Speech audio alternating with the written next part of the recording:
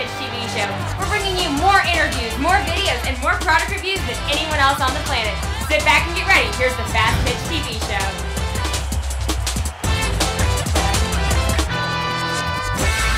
Hello, I'm your host, Gary Leland, and this is the Fastpitch TV show. Now, if you've never been to my website, please take a look at fastpitch.tv. Now, that's the home of the Fastpitch TV network and the place to find all of my softball videos, softball blogs, and other tools that I make for softball. It's the largest network for free softball video and blog posts on the internet.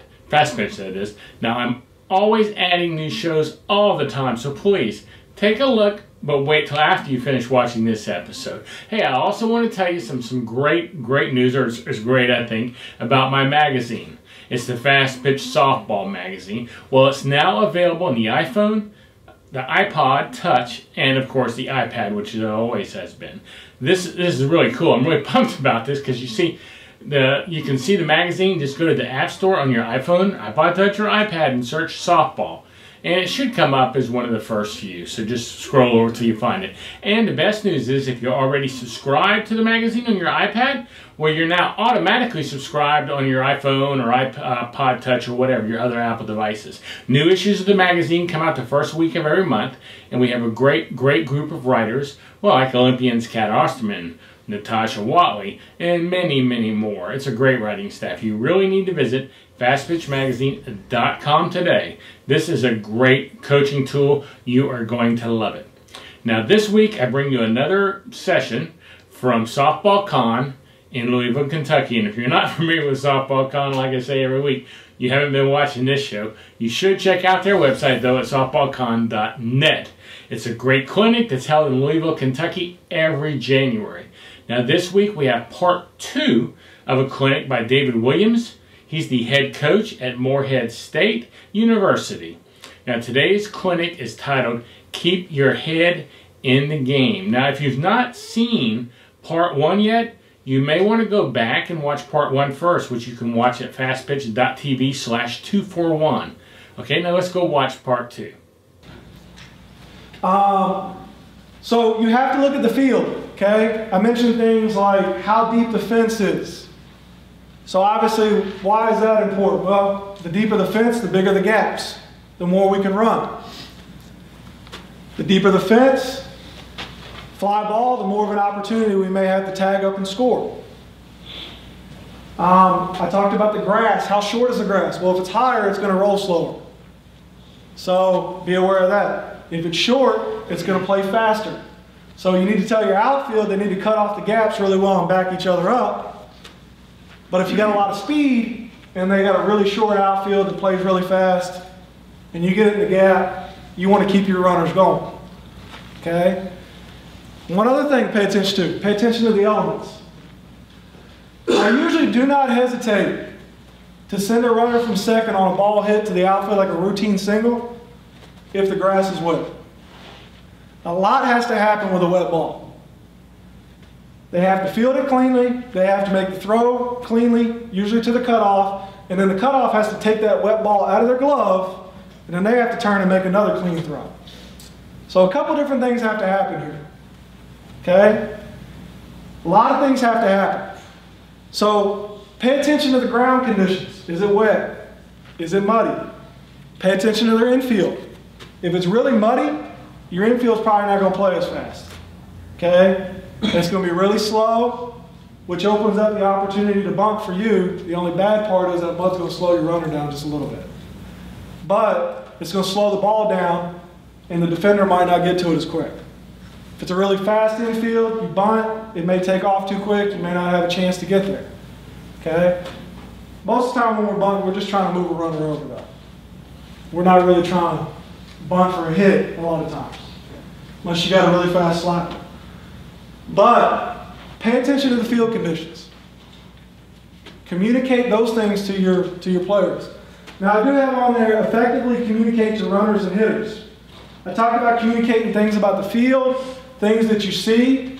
Typically when we go somewhere new, before the game I give the little speech, okay, I see the grass is this high, I see this, I see how deep the fence is. I see how the ball's going to play off in the corners. I see how deep the backstop is. But what I mean by this right here is when you see something as a coach that your hitters need to adjust on, tell them. As soon as the defense comes off the field between innings, when you're switching out in a half inning, as soon as they come off, tell them, look, last inning while we're hitting, we're getting too far out on our front side, we're dropping our hands, we're chasing the rise, whatever it may be. We need to protect the outer half and take it to right field. Whatever you have to tell them, communicate to them. I don't care if you tell them the same thing every inning. It goes back to my comment a minute ago. You can tell them all, but somebody's not going to get it. So keep saying it. Hopefully the 5th time it'll sink in. Okay? So, communicate to your runners. Communicate to them when they're on base. Okay? If I have runners at 2nd and 3rd, I'm always talking to them. If I got a runner on 2nd and there's no outs, and there's nobody behind them, just a runner on 2nd, I tell them, no outs, no force behind you. Read it. And we practice those things. You know, depending on where it's hit, how hard it's hit, are we going to take off to 3rd? I also tell them get a really big lead, and this is where I look to see where the shortstop is, the second baseman is. We're going to try to draw a throw. I want to see what you're going to do. Same thing if we got 1st and 3rd situations. I'll play a little bit, see if you're going to have to play on, see if maybe you'll throw straight through, if you're going to throw it back down to 3rd, or if you're going to try something tricky. I'll play with it a little bit. I want to see what you're going to do. Because if I think you're going to do this 9 times out of 10 and I see a pattern forming, the minute you try to throw through and think my 3rd baseman's staying put, my 3rd baseman's going, or not my 3rd baseman, my runner at 3rd is going home. Communicate with your runners. They get to 3rd base. Tell them the outs, tell them the situation. If there's one out, let them know. Tag it up on a fly ball. That's one thing I see people miss more than anything. I go to travel tournaments, I watch travel games, I see kids running on 3rd base, less than 2 outs, pop fly to the outfield, they're hanging out. That's a free run. Tag up. You just hurt your teammate's batting average because you didn't give them a sacrifice. I might have to hit somebody if I was the one that hit the fly ball and you didn't score. You just cost me an at-bat. So, communicate with them. Tell them, 1 out. Deep fly ball, we're tagging. Ground ball, right side. We're scoring. Ground ball, left side. If it's soft in front of you, take off. If it's hard, hold. Pass ball. I usually tell most people, unless it's the catcher or the first baseman, pass ball. It's up to you. Now, if it's catcher, first baseman, I usually tell them stay put. Don't go anywhere. Okay? But communicate those things to them every time someone gets there. Don't tell them one time. If they're 3 for 3, don't just tell them the first time they get there because the situations change throughout the game. Situations change throughout the game. If I sit there and if 3rd base is here and the 3rd baseman's right here, in between pitches, the 3rd baseman never goes anywhere, I tell my runner to hang out. Just stay here. The minute she gets behind you, you take off. Get back into that bag. Don't let her get behind you. But if she's not going to move, there's no point in you staying near the bag. Get a lead. Okay? People get lazy. People get lazy. You'll see a lot of times, middle infielders, sometimes they get lazy. They'll get lazy. They don't back up the pitcher on the throwback from the catcher. And if the catcher's being lazy, lobbing it in, and if I'm the pitcher, 3rd base is here, I catch it and I turn my back to 3rd base, you know, or I turn my back this way and that runner at 2nd's got a big lead, well, I've got a delayed steal now. Okay? Pay attention to those things. If you got a runner on 3rd and nobody else is on, and your batter gets walked, and they're not paying attention, send them to 2nd. Force a throw. Maybe you score that run from 3rd. I'm not saying get cute all the time. I'm just saying be able to recognize things and communicate things to your runners. Let them know situations. Let them know if there's 2 outs and they're on 2nd base, they're gone at contact and they're not letting up. You're trying to score. Okay? They're going to have to see you and you're physically going to have to stop them. You're going to have to get down the line. You're going to have to make sure they see you. That's another thing I didn't put on here. As a third base coach, you need to be seen. You need to make sure your runners know where you're at. You need to make sure your signals are visible. And you need to make sure that they understand what is going on. So if I give them a signal, I want acknowledgement that they know what's going on.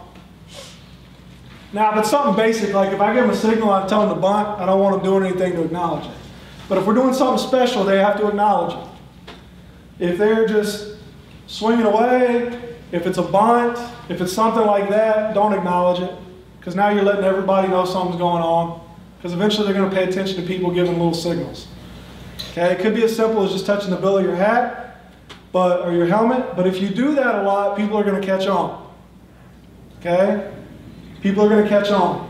I see things all the time, like if a catcher sits there and does this, one pitch, and then does this the next pitch, well, every time they do this, they're throwing it inside, and every time they do this, they're throwing it outside. It doesn't take long to figure that out. Okay? So, those are other things you can pick up on. Tell your dugout. Communicate that to your dugout. Tell your dugout, watch the catcher. Tell your hitter. Make sure your runner at second is signaling location to your batter. Trust me, it will help you. Okay? So signal location to your batter. All right, we're going to move to the role of the first base coach. All right, first base coach. First base coach. Once again, we talked about understanding limitations of the defenders as a third base coach. First base coach has to know the same thing. Because if we get a ball hit in the gap, or we got a ball hit somewhere where somebody has to make a long throw, your first base coach has to know to send them. You have to know to send them. Okay? So your first base coach has to know the limitations as well. If, let's say, first base crashes, we show bunt, first base crashes, second base has to come over and cover the bag. We don't get the bunt down. We don't want the catcher to throw in to the second baseman and get our runner because they got too big of a lead. So as a first base coach, if you understand the limitations of that second baseman, how quick they are, how far they are from first base, we know how much time we have to tell our runner to get back, how big of a lead they can get.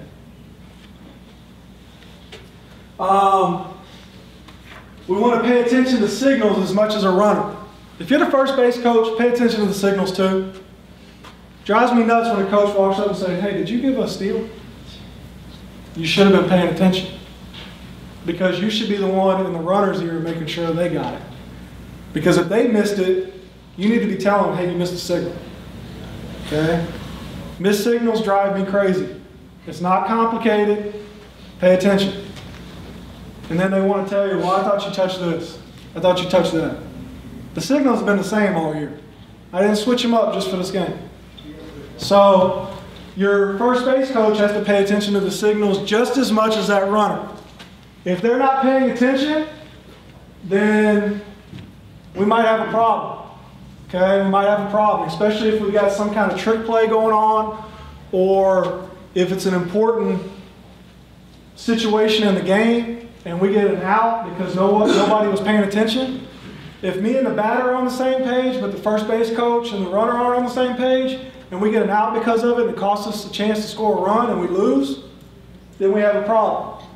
So a first base coach has to pay attention just as much as the runner. And just like the third base coach, the first base coach has to communicate to the runner on situations as well. Every time they get to first base, you talk to them. Talk to them.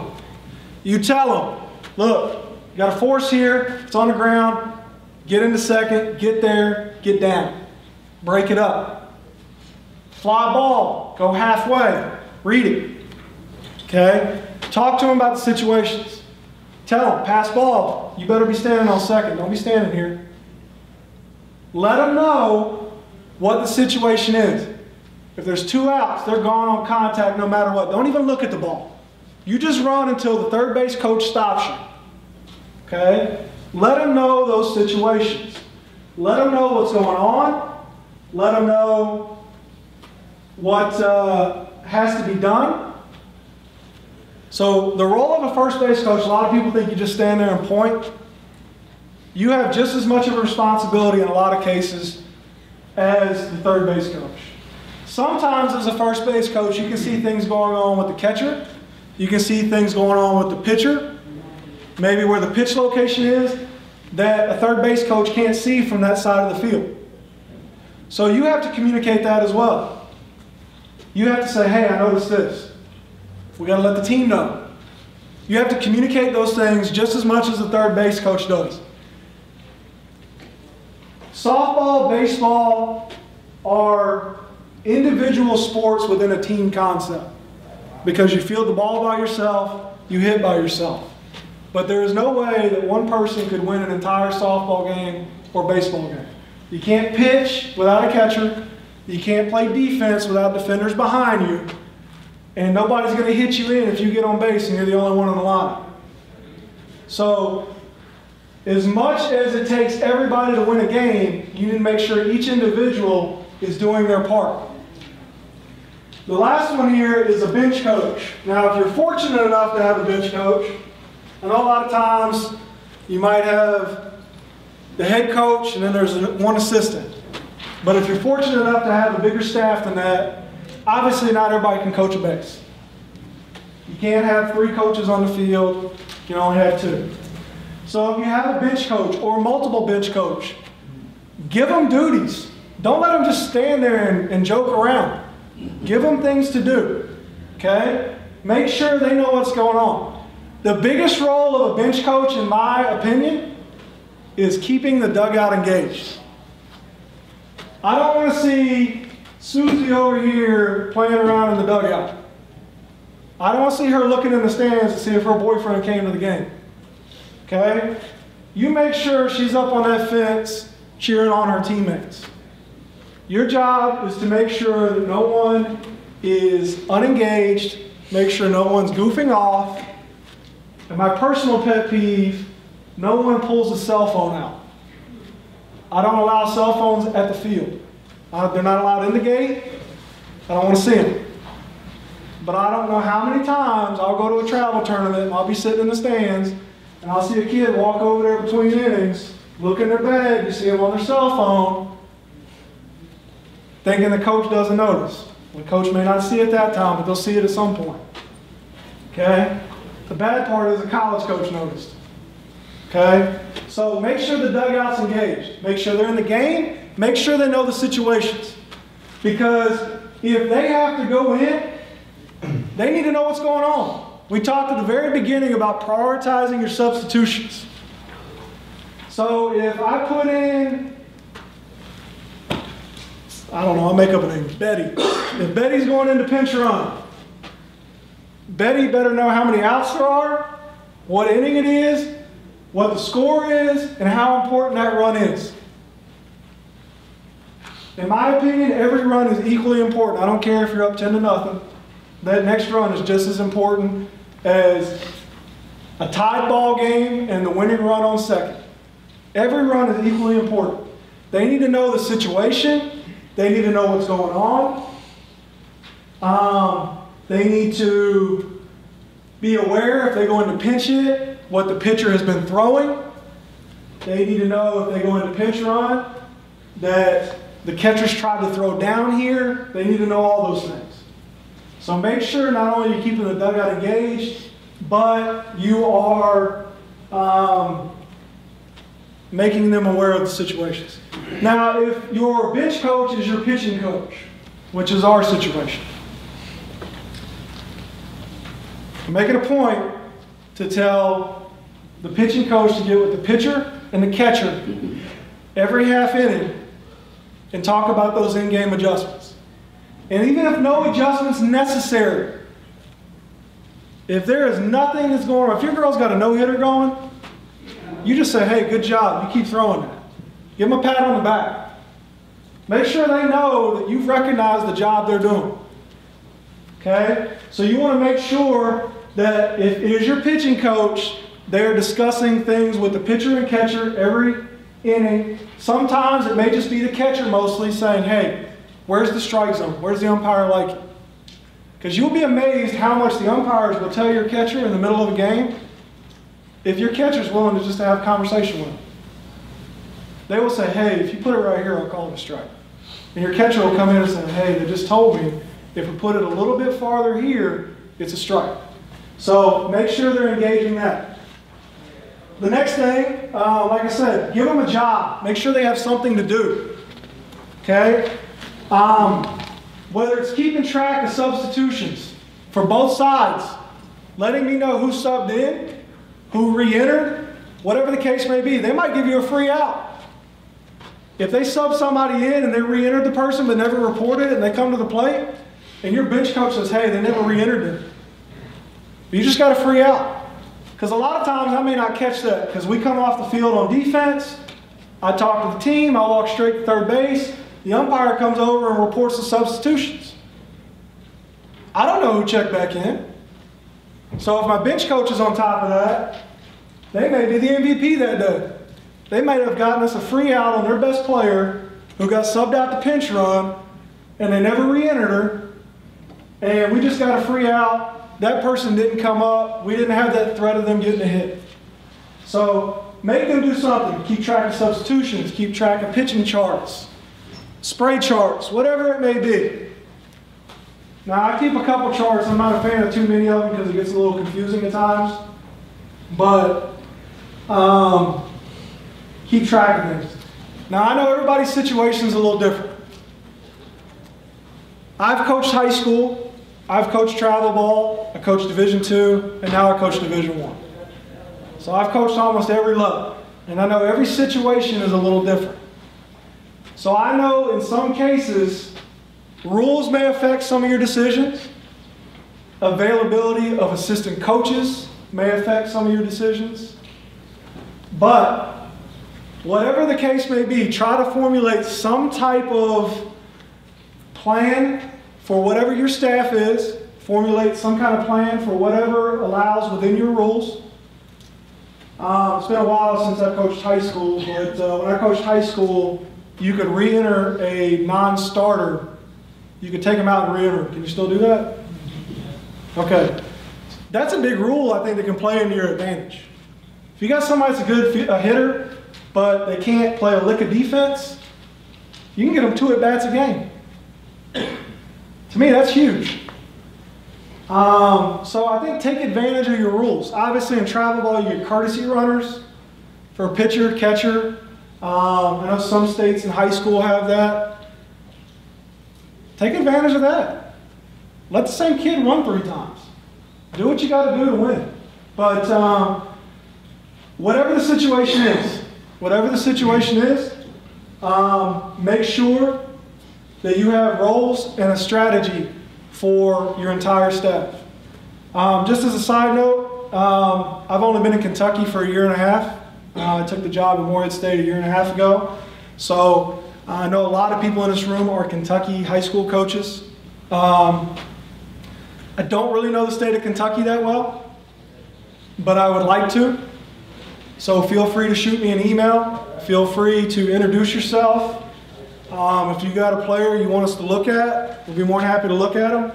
I know we send out a lot of emails about camps, things like that we do to the Kentucky high school coaches from their database. We send a lot of things out to travel ball coaches we get from the books that we get at tournaments. But if you have a player that has a dream of playing in college, help them realize their dream. Help them find that. I've been on the other end of this, okay? I was a high school coach and I was a travel coach before I was a college coach. So I've been on all the sides of recruiting.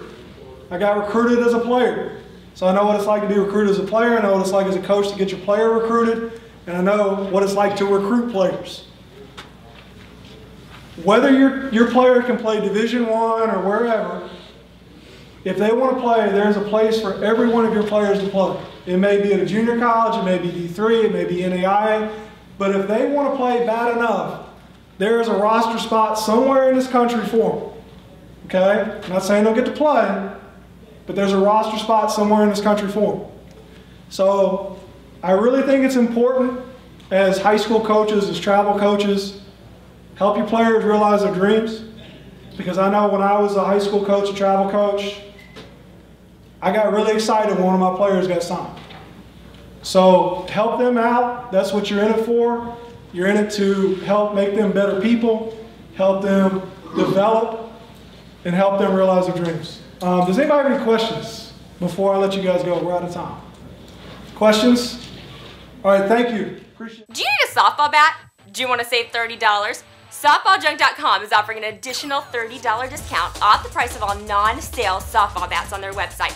That's right, $30. So the next time you buy a bat, go to SoftballJunk.com and enter the code FPTV30 during checkout. And wham! You just put a cool $30 in your pocket. Welcome back. That last short clip you just saw, well, that was my daughter Amanda, and she was telling you about my website, softballjunk.com. Make sure and write down the code number FPTV30, because when you buy a softball bat on my website, you can enter that code at checkout and save yourself $30. And you can use the code over and over and over and over. It's a really great deal. You just need to remember the code, and that is FPTV30. Now, if you enjoy the show, all I ask is that you at least check out my website, softballjunk.com, the next time you're looking for softball equipment, whether it's bats, gloves, or whatever.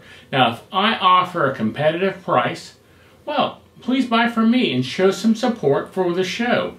It's a great way to support what I'm doing here, and it really doesn't cost you any extra. Might even save you some money. Well, I hope you enjoyed David's clinic, and please tell your friends about the Fastpitch TV show. Hey, tell them about the code. Save them some money on their next bat. So until next time, this is Gary Leland saying goodbye, and thanks for watching. This show is a member of the Fastpitch TV network. See all our shows and blogs at www.fastpitch.tv.